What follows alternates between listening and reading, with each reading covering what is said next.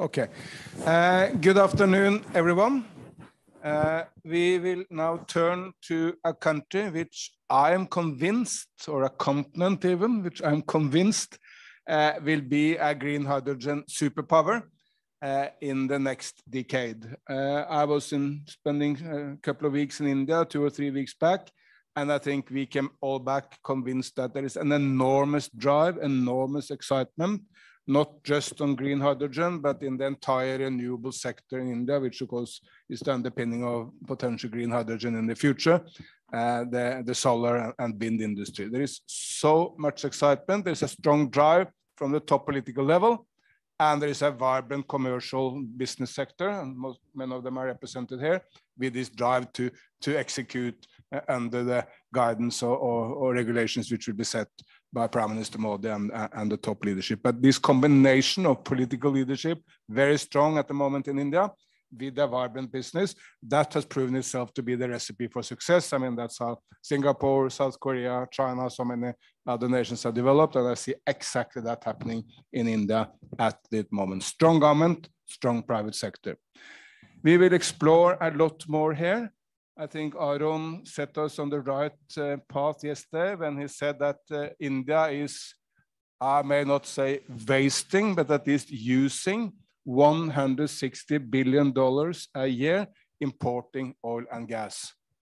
So if that can be replaced by using Indian resources like the wind or the solar or sun or the production of green hydrogen, it's a triple win. Creating jobs in India, making India energy independent, and of course, doing good for Mother Earth and the environment at the same time.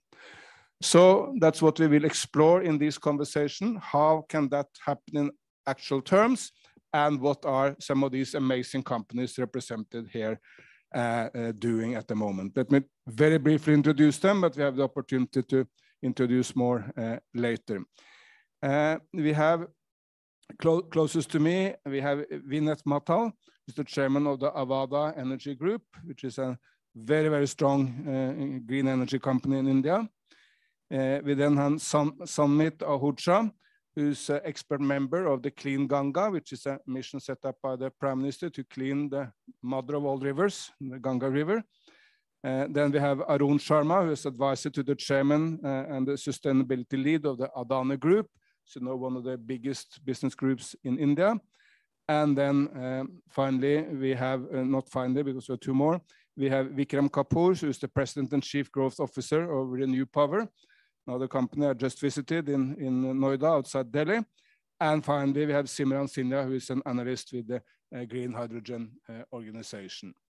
Before we start, we will have a short video by Dr. Vibha Dhawan, and she's the director of TERI, the Energy and Research Institute, is it?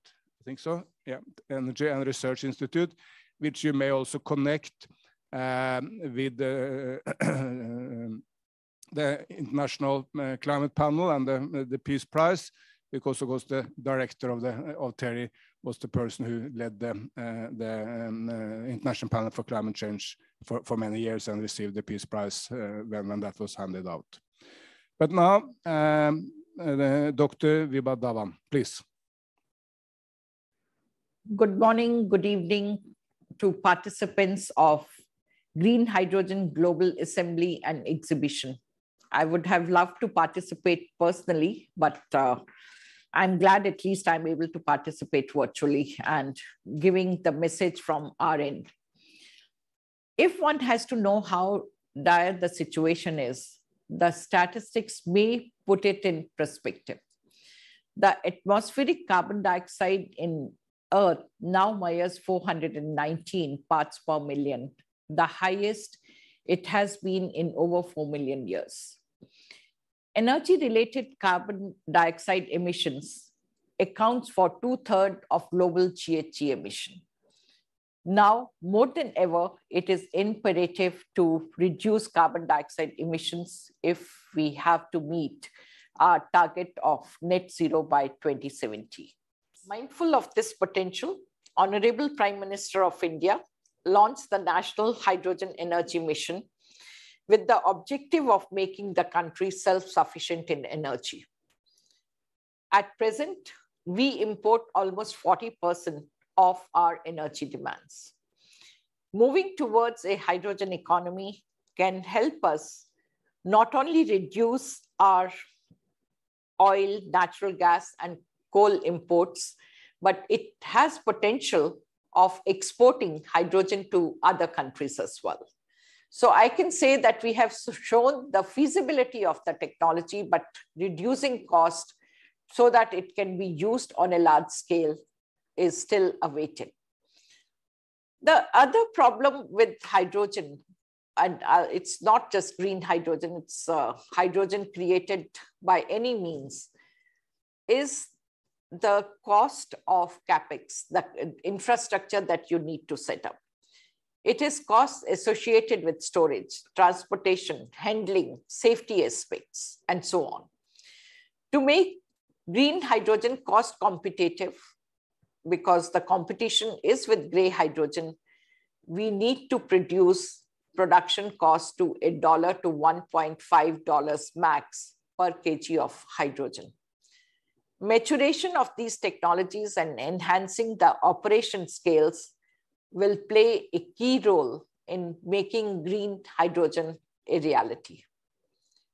Further, to tap hydrogen potential, its fast adaptation is essential at global level. To realize this, there is a need to accelerate the technology innovations. What we also require is R&D support.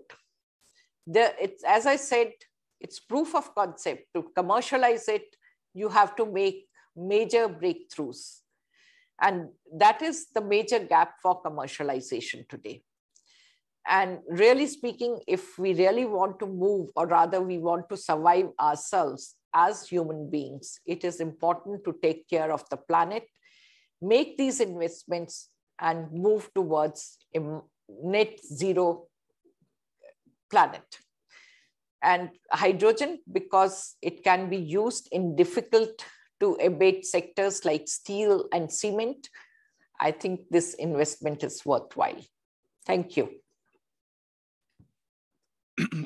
Thank you to Vibha Dhawan, and TERA, of course, is a core institute in Delhi for maybe the lead Indian think tank for the environment, so many years also led by Dr. Pashawri.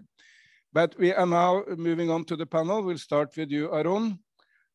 You spoke yesterday, but I think you can repeat some of the core elements of that message. But I'm eager to have your, you have a long career in the United States, in Australia, and in India, Professor Emeritus from the University of Queensland.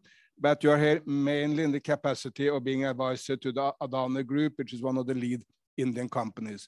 What we're eager to understand, I think, is number one, why is the government and why has Prime Minister Modi invested so much of his time and energy in this? And what is the response by a big Indian group like Adani? I mean, when Prime Minister Modi launched the green hydrogen mission, Mr. Adani, I mean, the day after, maybe the same day, put a huge amount of money on the table for this mission. So please explain these dynamics between politics and business, how we expect that to work in the time to come. Thank you, Eric. And first of all, thank you for being a friend of India and showing such a great interest and faith in the possibility of India. I think my colleagues, and I heard Vineet this morning, we all have been repeating the same message, that something exciting is happening in India. And the excitement in India is actually based on some foundations. And the foundations are very simple. India has been able to scale up solar and increasingly in wind in a very significant way. As this morning, Vineet mentioned that there was no lost decade after the global financial crisis in India so far as renewable energy is concerned. And so that is the foundation which gives you 65 to 70% of the cost of hydrogen, that gives them the confidence that they can actually do it. Again, the number is very simple. It is about decarbonization, but that's a long-term goal, 2070. The bigger problem is energy independence, $160 billion a year in energy imports. And this is the golden ticket for the first time there is an indigenous source of energy that not only is going to save foreign exchange, but is also going to reduce air pollution when it replaces diesel. That in India is a much bigger problem than climate change currently is, and I'm sure in the long term, climate change will trump everything. But air pollution, the quality of air, the deaths that are preventable is a big public health crisis. And then India, of course, looks at it from the perspective of creating economic opportunity. Now, India has come up with a national hydrogen policy, a hydrogen mission. The Prime Minister did that last year. And it is now being supported by policy initiatives. And the first cab of the rank was the Ministry of Power with supply side incentives.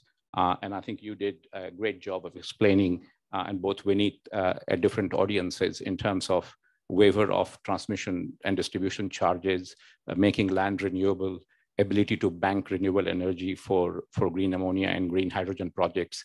And in some ways, also production-linked incentives is being planned, which will allow India to build manufacturing capability for electrolyzers and fuel cell. But the more important thing that India is doing is coming up with mandates and demand mandates in green ammonia for the fertilizer industry and also for refining. And increasingly, it'll come for green steel for export purposes and city gas distribution, but they're probably the pace will be determined by the government. Now, the reason why this is going to be effective is, the point is very important, and that's the last point I'll make, is that supply side incentives are very easy for governments. All they have to do is find some public finance and provide this, stand in front of a gigafactory and get their pictures taken. It's the demand side incentives, which the corporate sector wants for predictability of offtake, that is lacking. Because whenever you create a mandate, you're taking business away from others. And that is always politically a very challenging game. Where India benefits here is a blessing in disguise, is it doesn't have a lot of natural gas. So it doesn't have to worry that much about displacing. What it is doing is it'll be replacing green hydrogen in the long term by imported LNG, whose variability of cost price and the upstream emissions can also be significant. So that's why, see, India always flatters to deceive, but we think this time that they have the groundwork.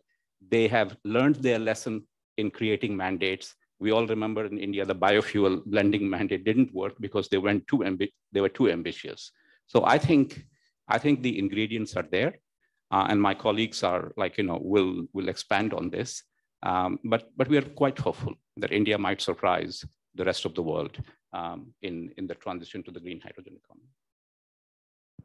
Thank you so much, Arun. But since this is such a central part of the discussion, please tell us, how will that mandate work in practical terms? How will the government set the mandate, and how will it work for the business? So that's the $1 million question, because exactly how the offtake agreements will be announced, there will be an aggregation. Some of the planning is around the SECI, which does the solar aggregation mandates and the bids, that is also being looked at. I think trying to sort of double guess, some of my colleagues may have better knowledge about how they will work.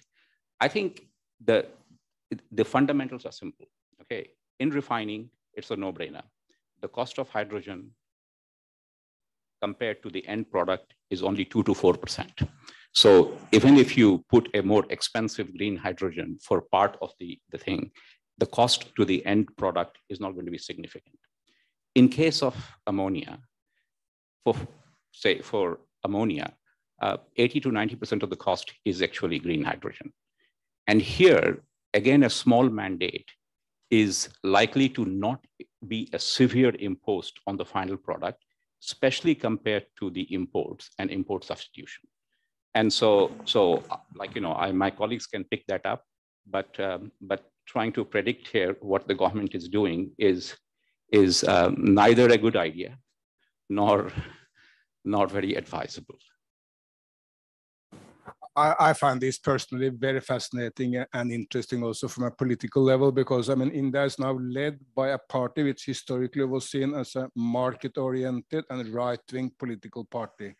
But the policies applied are using the state as a main driver for private sector development of the economy, which is exactly what many of us advocate also in Europe. We need to do that, because the time of Reagan and Thatcher, where everything can be left to the market, is over. No one believes in that any longer. So it's very interesting to see what's in every rubric in international newspapers called a right-wing party is applying a centrist or maybe even left-wing economic policy using the state. You want to comment to that before I go to the next? I'm not going to comment to that, but what I can tell you that this whole myth about the market doing everything to do with innovation is questionable anyway. The entire technology revolution in the United States was funded by public funds. The DARPA, the defense budget, different government agencies, what they did was undertake the long-term R&D and innovation. Even in biotech, the amount of funding that National Institutes of Health spends in building that pipe chain, and where the private sector and where the venture capitalists come in is that last mile of the productization or taking an idea into service. So no country has built an entire innovation ecosystem without significant intervention and public funding. Market has a very important role, but that's in the last mile of the innovation relay. If you want to explain now, I will give you the floor, and then I will go to the other speakers, please. So if you look at the similar debate was happening when solar started, if Indian government would have not given feed-in tariff, and multilaterals like ADB, DG, FMO, Proparco, IFC would have not funded, and Indian banks would have not given the debt, the sector would be nowhere, and we would be talking and debating. So what I see is that you will see a lot of fancy presentation from a global bank, but they are good in making presentation, but the last one to come in emerging country and put their money where their mouth is. So what government is doing doing an amazing work. They understand business dynamics. They are trying to resolve issues which bankers will eventually face in funding these projects. So they are creating viable, sustainable marketplace. And in the process, they are using a highest level of transparency of doing the reverse auction and discovering the most efficient player to win. And I think that is the model it should be if world wants to achieve 100 million ton hydrogen. I think that's the right model, because what you are doing is disintermediating the risk. Like Germany did, we had the speaker before who said that he has got a $900 million grant to buy the green ammonia from the overseas market and supply it in the local market and take that market risk. So basically it disintermediates market risk, and you are dealing with a sovereign sponsored company. So the credit rating of off-taker is very high, and it becomes a bankable project. Otherwise, most of the institution who comes to these conferences, they will talk nicely, and million-ton dream will remain million-ton dreams. We had a very interesting conversation before we came here, which there are a couple of elements which really fascinated me. One of them was how early Prime Minister Modi was on this, because when he was chief minister in Gujarat, you can tell me, but in the audience here, he encouraged you to start on solar. That was at a time where hardly any leader in the world believed solar could be anything of importance. It was a small thing in the outskirts, and he told you, please go on solar. And also that you are so much inspired by the old Indian philosophy and in your business model. So tell us a little bit more about your group, how you will make this transition into green hydrogen, but also how it has evolved in the solar industry. We are one of the oldest solar company in India. It's a 12-year-old company. We were lucky to set up first large ground-mounted solar system of 15 megawatt long back. And now last month we have commissioned the project, which is 1250 megawatt, which is one of the largest in the world and probably the largest operational solar project at a single location by a single developer. I think India has a tremendous potential. We are still the country where 24/7, 365 days power to most of Indian is still a dream. We still have power cuts in remote area, though our grid connectivity has reached. So in India is doing something unique, like in telecom, what we did is we didn't have landline to most of the houses, and we directly went wireless with 2G and now 4G, and we have probably the largest internet user after China of 900 million people. And same thing is happening in the renewable space. What country did is because of its approach to support the new sector, it created a bankable industry and then drove the efficiency and brought the cost, which is much lower than conventional power cost of either hydrogen, thermal, or even cheaper than nuclear. So solar is the cheapest source of energy in India. And it's what they have done uniquely, also using solar to bring farmers on the grid in the daytime. And earlier our country used to supply the farmers power in the night time, and there was a lot of wastage of groundwater as well as energy wastage. So we are using entire renewable to solve a lot of the problem. And now what is happening is, like Mr. Sharma was saying yesterday, that 2047 is a unique year for us, 100 year of independence. And India definitely want to become independent of our imports of oil and gas. Currently, a large portion of our foreign exchange goes into paying for these oil imports. And hydrogen is the new oil. And India is among a few countries which understood it early on. It's created a policy which is very good. It's the first phase of policy is already announced. And the second phase where they will mandate hydrogen purchase obligation, and similar thing they had done renewable, is expected in next few months. And once that is out, I think it will be policy worth studying by global governments to emulate and implement, because that way what you are doing is you are kind of taking it from the incubation stage to the practical stage at a very fast pace. And that will also inspire companies like Arcelor and few others who have recently entered India to move into the green steel space, and a lot of hard to abate sector like green. You're talking about steel, ammonia, aluminum, cement, and many others where there was always a debate that it's a part of process and you can't change it and it can't be made green. Now India will probably set up a very ambitious target, and preliminary meeting which we had with Niti Aayog, they have a target to convert the entire fertilizer sector by 2035 on the green ammonia base. And if that has to happen, we are looking at a measurable, repeatable, and definable goal. So what I find unique about India is our Prime Minister always talks about Vasudev Kutumbakam. So when you ask him what it means to him, it's basically the whole world is one family. So when we at India control our pollution, it's not only helping our own citizen, but it's helping the whole world and universe. And in our Vedic literature and the philosophy which we follow in India, we actually treat Earth as mother. And like Eric was saying, Ganga is our favorite river, and we treat it as a mother. We consider a banyan tree as a equivalent to 10 sons and daughters. And we worship every morning sun as a god. And wind is actually our Lord Hanuman, father is wind god. So it's actually for us, divinity lies in the natural things and nature.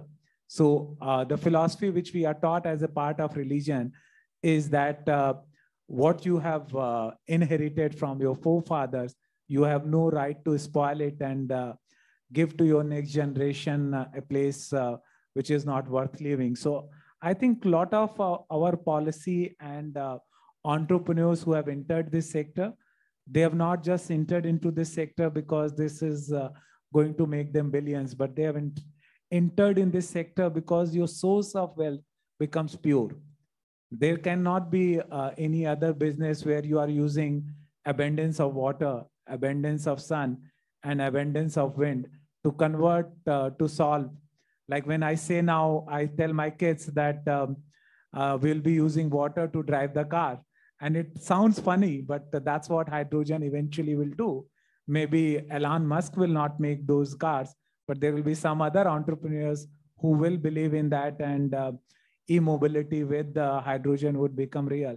So for India, I think it's not only about energy transition, it's about what we believe is strongly. It's part of our cultural and value system that we respect nature, and now we are realizing we have abused it a lot, and the time is that we might be promising net zero by 2017, but the way our government is working and the ecosystem they are creating, I think they are very serious that by 2047 India should move to the greener economy. Thank you.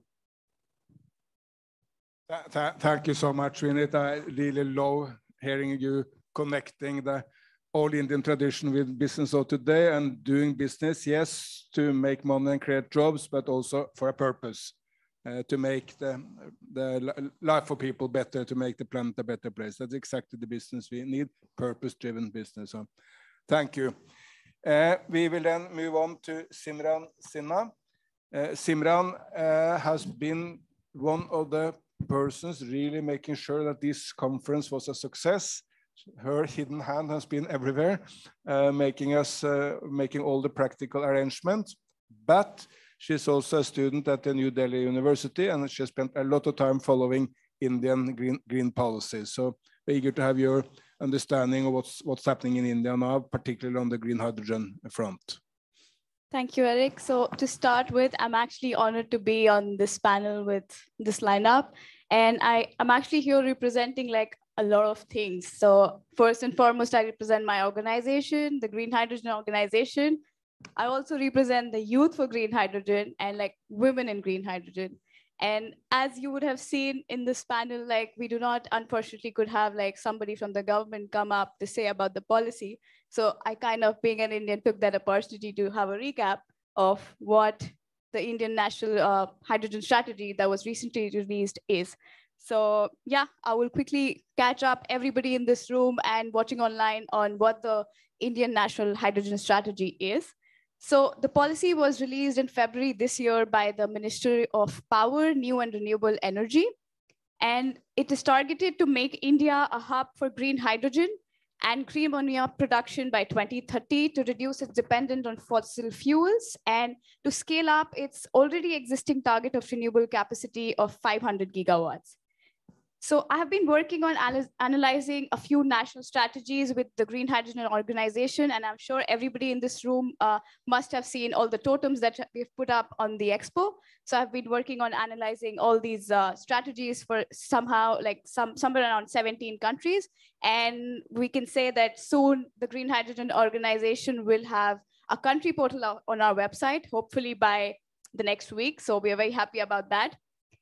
So what I realize is different with this Indian one is its sprint towards the usage of the low-cost renewable experience in India for green hydrogen. So it is in stark contrast, according to me, correct me if I'm wrong here, it is in stark contrast to some of the EU's plan that requires all green hydrogen production to come from new purpose-built renewable facilities. So here, India is not limiting where the clean electricity is for green hydrogen is actually coming from.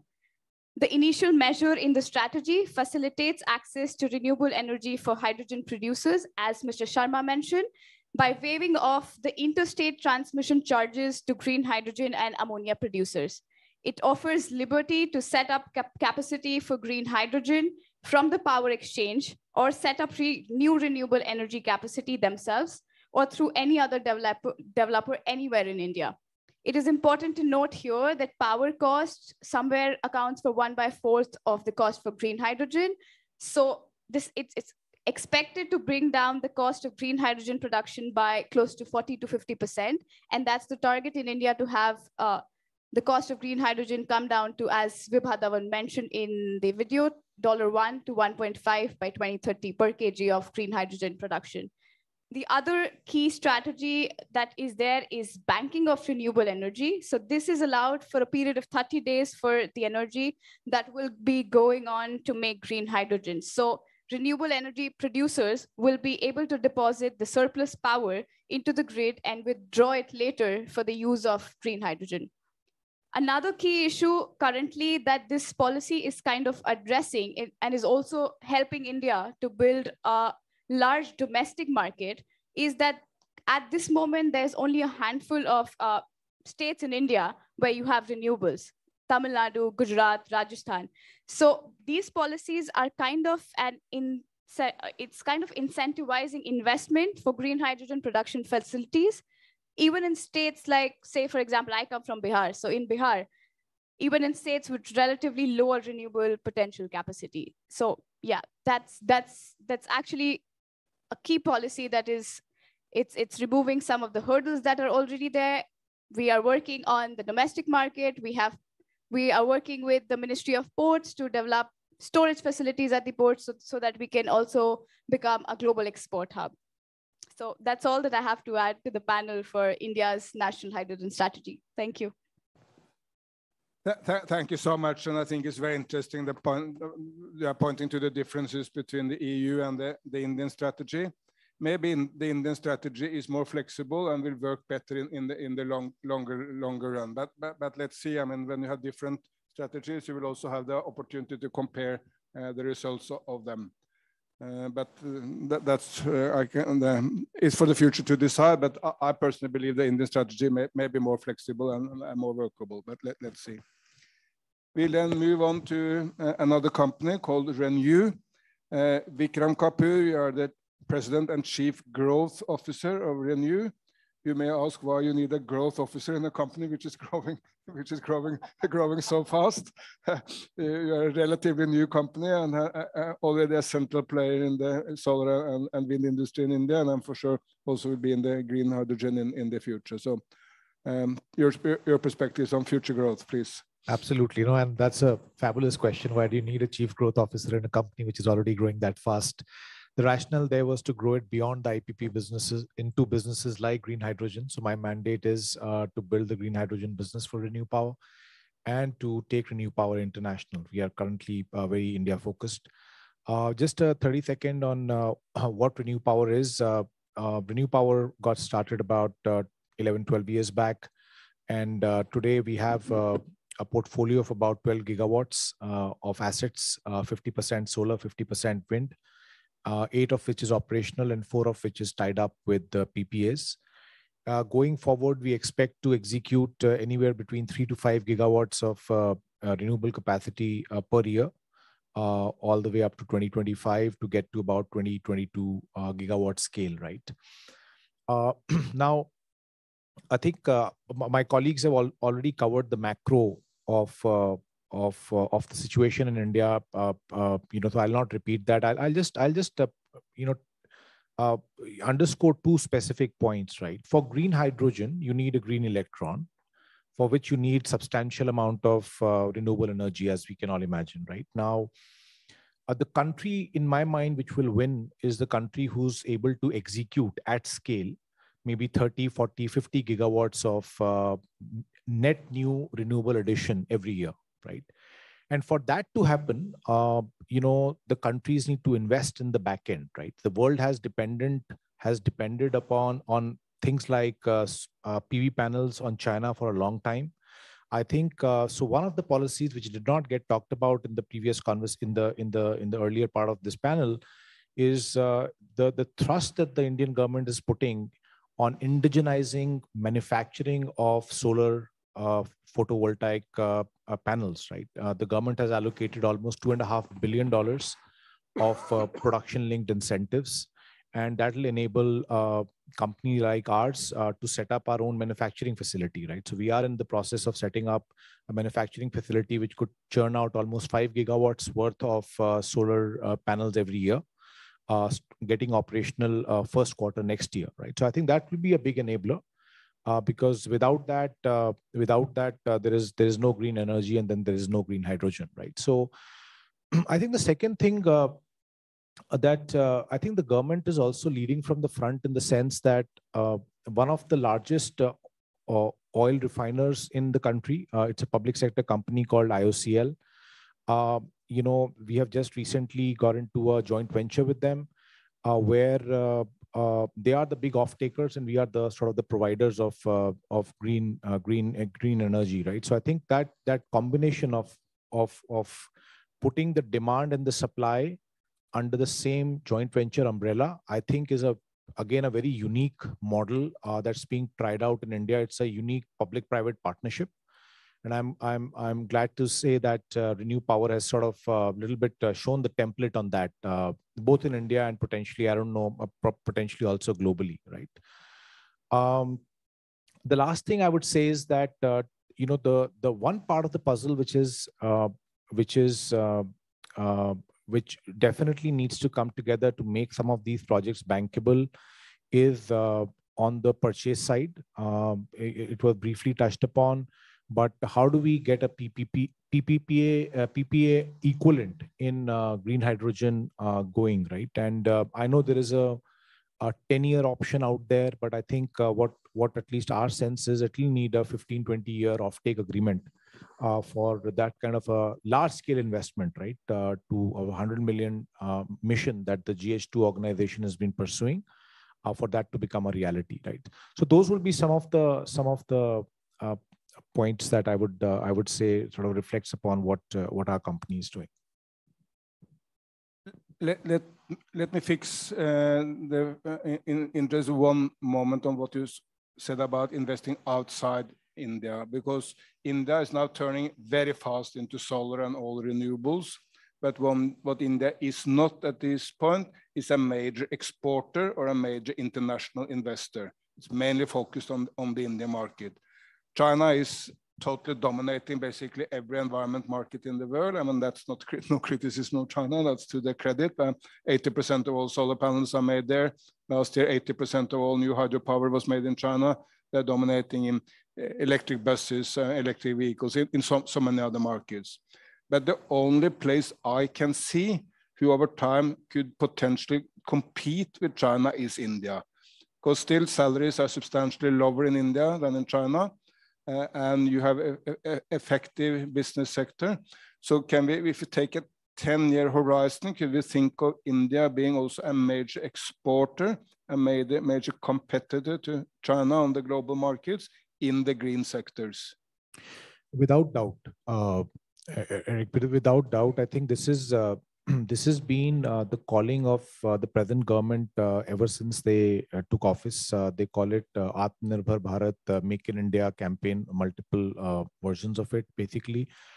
And the scheme that I mentioned, we call it in India the PLI scheme, Production Linked Incentive Scheme. It has benefited multiple sectors, and now it's being diverted to green sectors. I talked about the solar panel PLI scheme. There's an equivalent scheme for electrolyzer manufacturing, which will come, which are sort of, I would say, the two biggest components or ingredients of where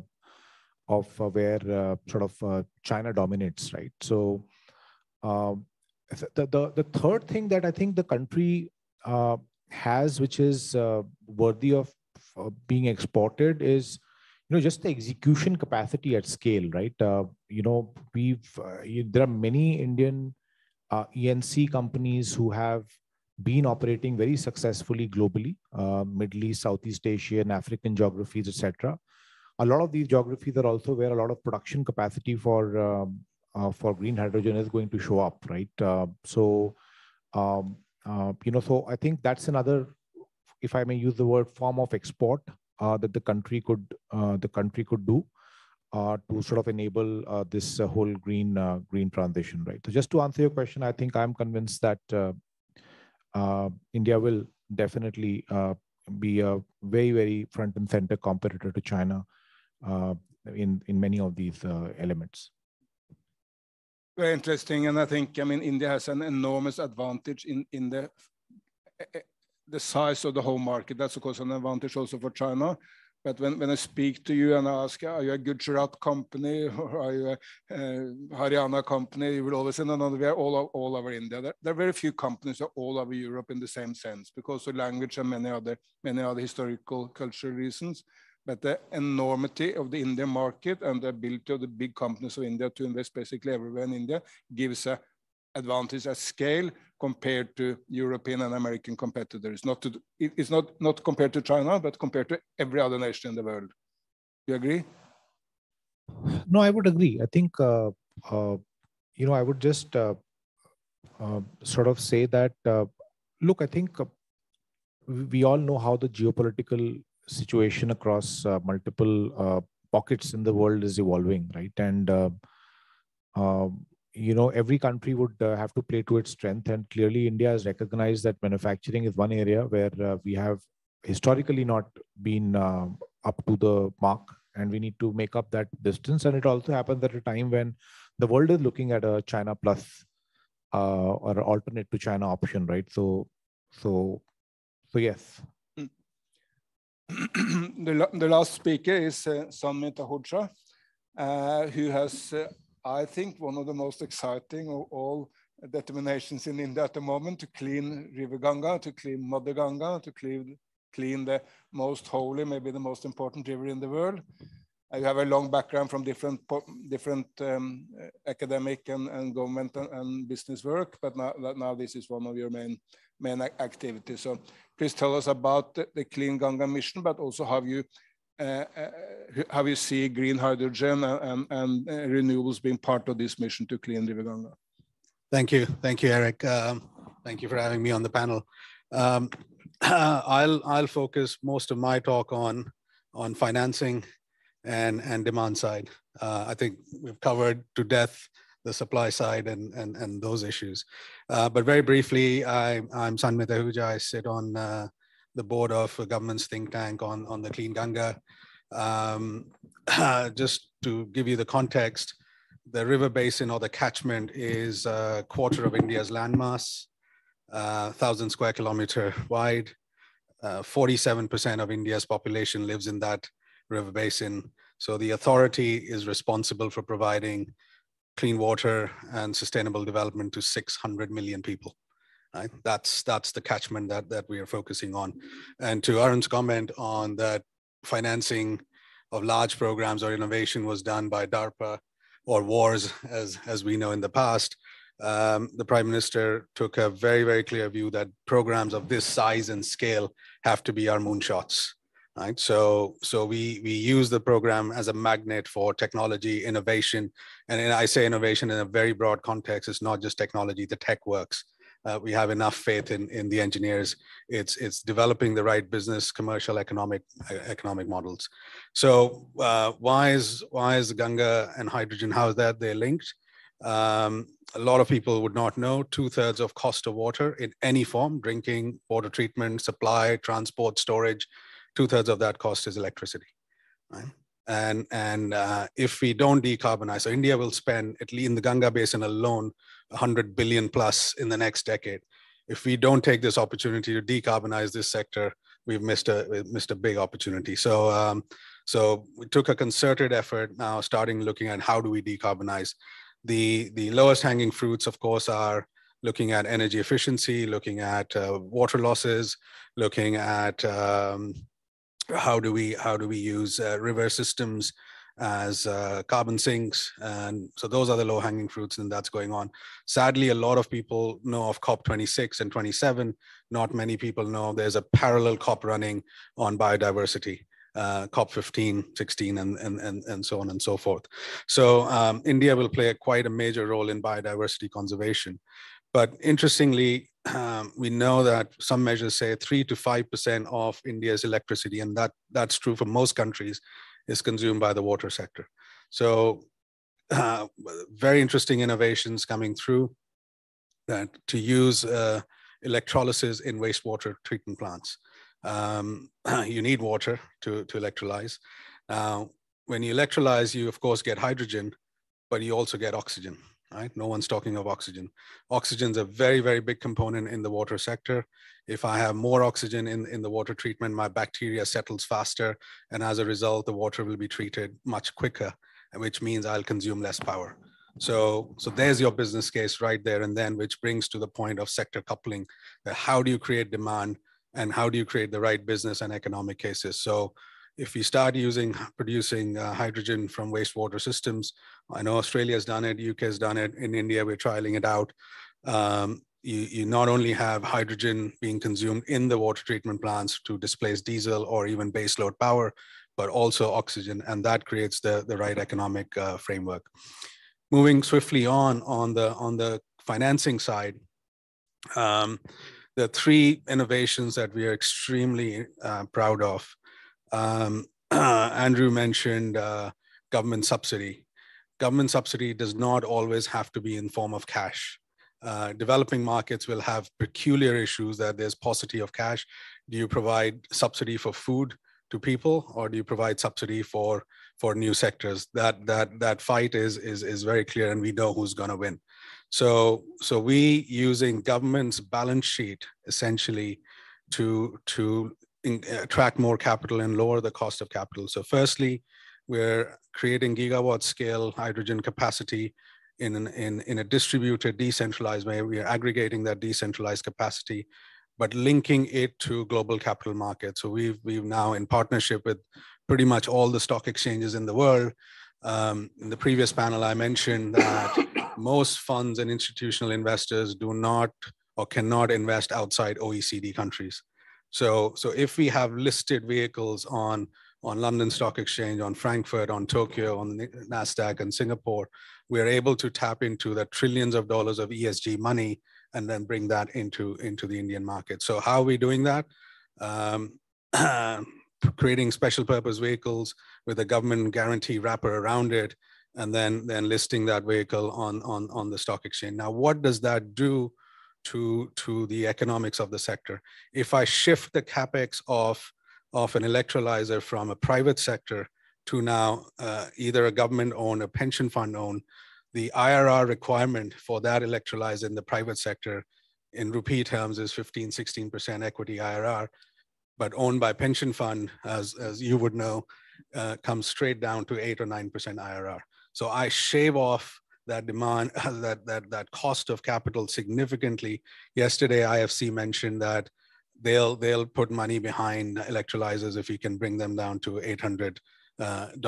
So this, we've done all calculations. The $1,000 electrolyzers will come down to 600, 700. Now you're within a spitting distance of making the electrolyzers bankable. So listing instruments or listed instruments on international stock exchange is one. Second, there's a lot of renewable energy capacity that's either curtailed or suboptimal. So we are creating an array of electrolyzers which would be built on what we call capacity leasing model. So smaller renewable energy companies don't have to invest in CapEx. They can just lease out the electrolyzer capacity, and this creates a significant jumpstart on the hydrogen sector. And finally, the point that you mentioned on we need a trading instrument, trading vehicle. So much like a power trading corporation, which SECI does or NTPC does, there's now already talks, and then we're leading on that framework development of a hydrogen trading corporation, which takes out the demand side risk and the volatility in the earlier stages of the market development. So these are three big financial innovations that we are completely very, very proud of. And finally, on the sector coupling side, demand side, there's significant use cases. I mentioned water as one. The municipality sector is another one. If you start displacing diesel in dumper trucks, in the buses, using the waste to generate hydrogen, we've already doing 2-3 trial product technology trials. We already partnered with a major aviation company to use hydrogen-powered point-to-point communication, aircraft transportation, railways, mining sector. All of these sectors are now starting to use hydrogen-powered vehicles. Enough's been talked about the agriculture, particularly the fertilizer and ammonia. India is one of the largest importers of fertilizer and ammonia, and I think that's going to be a significant impact that we'll have on the on the green hydrogen side. And finally, I think the big bang for the buck we'll get is on the rural development side. 2/3 of India's economy lives in its rural areas. They live in energy poverty at the moment. If we've not even factored in Africa, LATAM's, India's urbanization drive. If all of the people start to move towards cities or starts to develop, God save this earth. It's going to be a very, very difficult problem to handle. So we need to bring jobs into the rural areas. And for that, we need to have hydrogen in play. And I think that's a fantastic opportunity that we are working on, and developing what we call model hydrogen powered villages is one such pilot program. So we're running a dozen of pilots. Technology is just one element, but how do you bring the right economic and financial structures on it is I think the key. And very much look forward to partnering with as many of you come to India and use that as a playground. So final point is, I think the ingredients are all there. We just need different master chefs to create the right dish. So we need hydrogen focused master chefs. So that's my few cents. Thank you so much, Sumit. This was excellent. And I think you made a very important point that innovation is not just about the technical innovation. It's also about the society innovation, how you structure society in such a way that you can get a lot more done. We will now give the floor to Arun, but while you're speaking, if anyone in the audience want to pose some question or make some comment, please feel free to raise your hands. But Arun, you wanted to react. So I just wanted to bring one point close to the green hydrogen standard. It's a technical point, but it's, I think, quite useful. The green hydrogen standard, actually a great initiative. We need that. A kilogram of carbon dioxide emitted per kilogram of hydrogen is a good way to sort of look at this. Now, the definition of green hydrogen in the Indian policy and the green hydrogen standard, there's a slight difference. India allows the steam methane reformation of biomass to be called green hydrogen. And we have to do the calculations to figure out whether it will be limited to 1 kilogram, probably not. But I think the more important question here, and I think green hydrogen standard can also accommodate it because there are broader social benefits. Sumit, you also mentioned about the rural development. The biggest challenge facing India is the migration from rural areas to the cities. Now, biomass, high levels of utilization of biomass is the only thing that can create manufacturing jobs in rural India, because the economics of moving biomass to cities does not work. The density of biomass is very low. So the moment you are able to aggregate the biomass, either you use biorefining to produce high value added chemicals or use steam methane reformation to produce hydrogen, which Indian government includes that in the definition of green hydrogen, you're creating local jobs and supporting the local economies. And I think we should have a discussion on the green hydrogen standard that in case you're using biomass, if you're able to demonstrate the rural benefits that come out of it in terms of prosperity, then it will be sort of accepted. So I think it's something for us to discuss. And just picking up a point from Vikram, I think it's absolutely right. The Indian government has got a policy to not only make India independent in terms of manufacturing supply chains, but also to become a global supply chain provider. Contrary to popular opinion, India actually has excelled in certain areas of manufacturing. So far as auto parts are concerned, it is actually an advanced manufacturing hub. And so that skill set is there. We are in the process of completing, increasing our solar panels, totally indigenizing it from 1.2 gigawatt to 3 gigawatt already. We are actually now going to be building a 5 megawatt onshore wind turbine in partnership with a German technology firm. So we are beginning to do that. And I think it's a good thing for the world to have a diversity of supply chains from low-wage economies. And I think the world will benefit if eventually Africa and Latin America also create those hubs, because we will never then have the kind of crisis that we have seen in recent years. And ultimately, if everyone is able to bring down the cost of the input to the green hydrogen, the transition will take place much faster. Thank you. Any question, please, over there?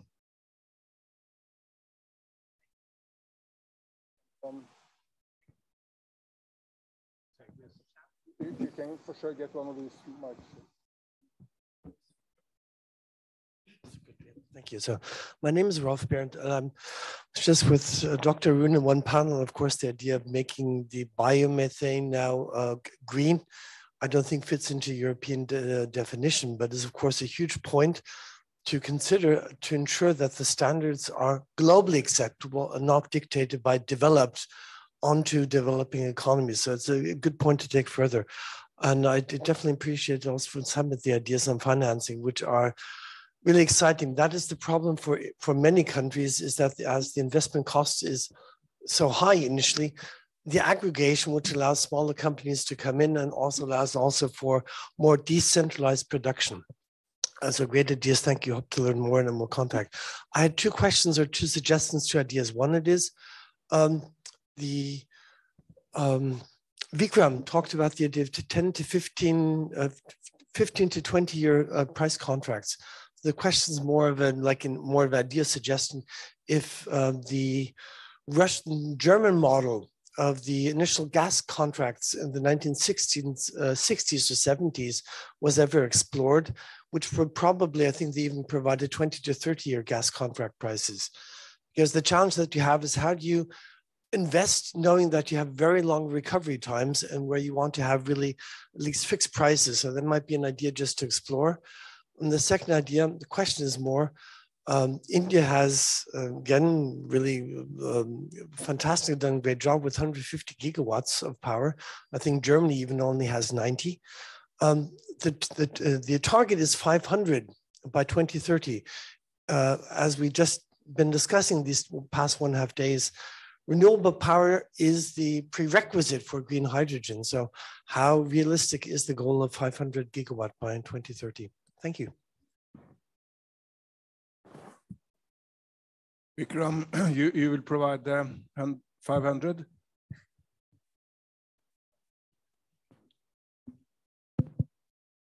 So look, I think the 500 target will definitely be challenging. If I add on top of 500 of renewable, the equivalent amount that would, I would need to add another 100 gigawatts for the green hydrogen commitment that, or the target that the government has set. So we would actually need to install between now and 2030 in India, roughly 500 gigawatts of additional capacity, which means in about 8 years, 60 gigawatts per year. Right? We today do about 15 to 20. So, I mean, just to put the scale of the challenge in place, we have to triple it. So short answer is it's not going to be easy. I personally feel that I think India can scale up to a 35 to 40 gigawatt per annum in the next 2 to 3 years. But whether we will be able to go beyond that, maybe potentially but at least I see a line of sight to 35 to 40 gigawatts per annum for sure, which will take us to maybe about 450, 500. I don't know about 600. I think none of these targets are easy to achieve, but I think India has demonstrated a pace and a commitment that it can deliver. And there is a mood in the nation that this is India's moment. For the first time, there is an energy resource that is totally indigenous. And it's like a game where you have suddenly sensed an opening. So I think that that factor of the emotional momentum coupled with business reality, I think is going to play a role. Let me just touch upon one last point why it can actually deliver. Is if you look at whether it is Adani Group or it is Renew Power or Reliance, all the projections that have come up in terms of investment and scale, then it definitely is achievable if all of these companies are actually able to achieve their target.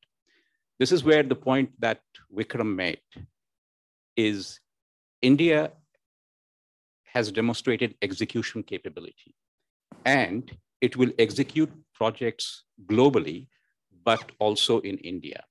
And suddenly it will find that there is a dimension of green ammonia exports that will drive the commercial viability of additional capacity that we are likely to see. Right now, we are projecting it in terms of what the Indian government's 5 million tons of green hydrogen, target by 2030 is. But as the execution capability and the cost of electrolyzers are indigenized, you are likely to see an export market, and that's where India might surprise us. So, Vinit, you want to comment, please? I think many countries, we do have sufficient land. Our Thar Desert alone is 200,000 square kilometer. And say if we have to implement 40 odd gigawatt, you require around 4 times size of Barcelona. So that is doable. But so far we have succeeded in that model because government used to make a large solar park and provide transmission and land at a convenience of developer. So that will be a bottleneck, but I would not be surprised if government continues to do that and helps to meet the target. But I think now the market dynamics are changing. There is a huge supply side constraint. Last 12 years, we have worked under the surplus supply chain. So I think globally, there would be challenges because there are not going to be sufficient number of solar panels to balance of system to wind machines because overall, globally, every country has revised their target many-fold. Even EU's target today looks very impressive. But India has still a hope because our colleagues were saying, government is coming out with new scheme to support electrolyzers. We will get $2 billion subsidy for the industry to manufacture electrolyzer locally. We are getting subsidy to manufacture panels locally. So I think government is aligning with the industrial need and seeing the challenge area and proactively addressing those challenges. So I'm quite optimistic, and time will only tell if government addresses most of the issues or some of the issues leads us not to succeed on those targets. But unless you have a lofty target, you have not much to dream for. So I would say I would rather have a amazing target and work towards achieving them than having a ridiculously low target and exceed it and then feel happy about it. Sumit, if India shall triple its production in a few years' time, where should it focus? What are the main constraints to be overcome to achieve such a high target? I think whilst there are global supply chain issues, but I think one of the critical barriers was lack of long-term finance. Right? Companies with large balance sheets were able to tap into that finance, but vast majority of the SME and small and medium in Indian renewable means a gigawatt, right? that's still a very, very large company. There's at least 4,000 megawatts of capacity right now stuck in the SME sector, which is not able to roll over, which means typically they would have gotten private equity funding, or they would have listed or sold their assets to generate more capital, recycle the capital. That is not happening with these SMEs. I think that model has changed dramatically in the last 3 or 4 years. Infrastructure assets globally are funded or owned by pension funds, insurance funds. Now, there wasn't, pension funds and insurance funds will not take development risk, construction risk. They only want operational assets. But again, currency as a risk was a big barrier. So as I said, once we list these instruments, these vehicles on international markets, and that started to happen, you will see significant capital coming in. And as the SME sector, even the larger corporates start to flip their assets over to the pension funds, the amount of capital availability just increases significantly. So that is, I think, a critical barrier that India has now overcome. And what was, we were able to deliver 10, 15 gigawatts with financing constraints. Now with no financing constraints, that number will triple easily. So that's my suggestion. Other questions from the audience? Simran, you want to comment? No? Please, feel free. Please, over there. Thank you. Good afternoon. Well, my question is more addressed to the political domain of in India, especially because we have insisted on the fact of how Modi's government is trying to subsidize in the correct way both the demand and the supply side of the hydrogen and the green transformation. But I was wondering whether Modi's policies that could be regarded as sectarian somehow may impact the future of business, the business trajectory also for green hydrogen, how like the alienation of a sector of the society may impact on future possibilities in India. Actually, if you look at in India across the political spectrum, everyone agrees with Prime Minister Modi that green is the way to go. And it's not only because they have converted green, because that's most profitable and the lowest cost. So this policy, once government announces and signs any agreement under that, that is applicable whether government changes or government does not change. And there are many highest court verdict by Supreme Court where someone tried to challenge the agreement which was signed in the previous regime, and new government came and they tried to renegotiate. And court have taken a very strong view of that and ensured that what was signed is being honored. So India doesn't just have a political parties. We have a very strong and vibrant democracy and legal framework which ensures consistency of policy and contracts which are honored and honored across the political spectrum. So if you look at it, India has signaled a target, net zero target of 2070. Now, as part of the global rules-based order, that's the time is clicking. Now, India has a challenge. India does not have natural gas. Natural gas as a source of power in India is not possible simply because it's unaffordable. If Europe finds it difficult when the price goes up, can you imagine India where the actual income levels are 1/10 to 1/20th in terms of European levels? So India, as you know, a lot of the base load comes from coal, and it has to find a transition away from coal. So no matter how you look at it, the transition away from coal is going to depend on green hydrogen.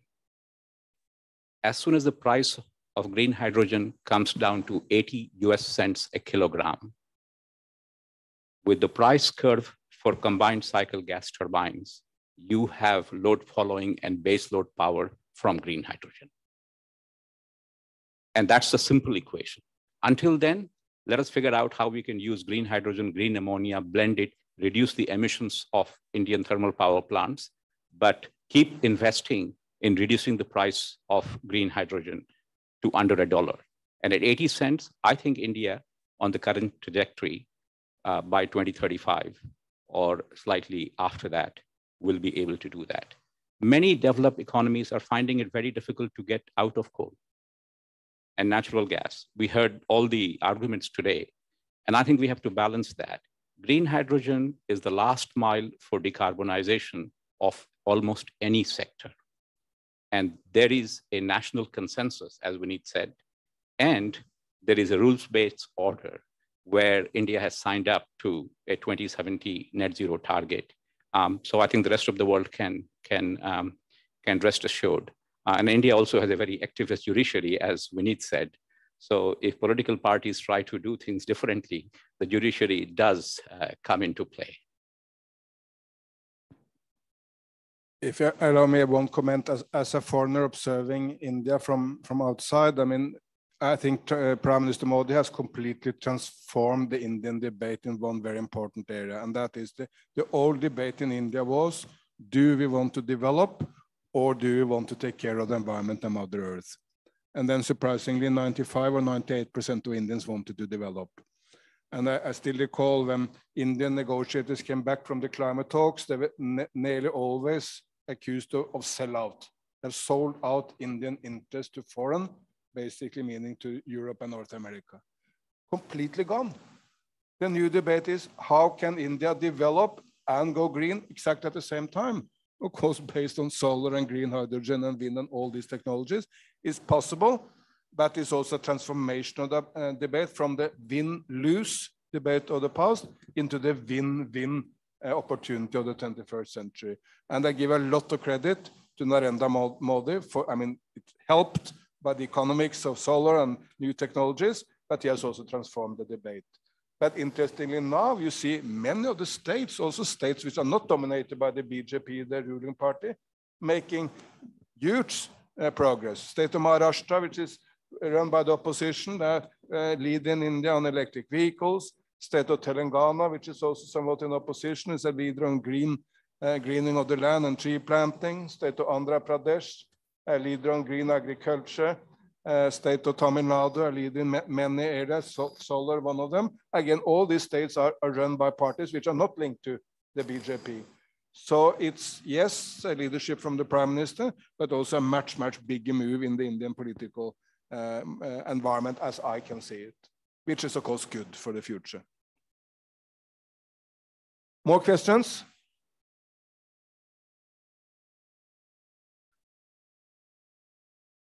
Any final comment from the panel?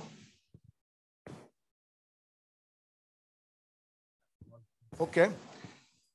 Okay, we end on this lucky note. There is a lot of progress in India. Indian political leadership and the Indian business sector is now moving very, very fast.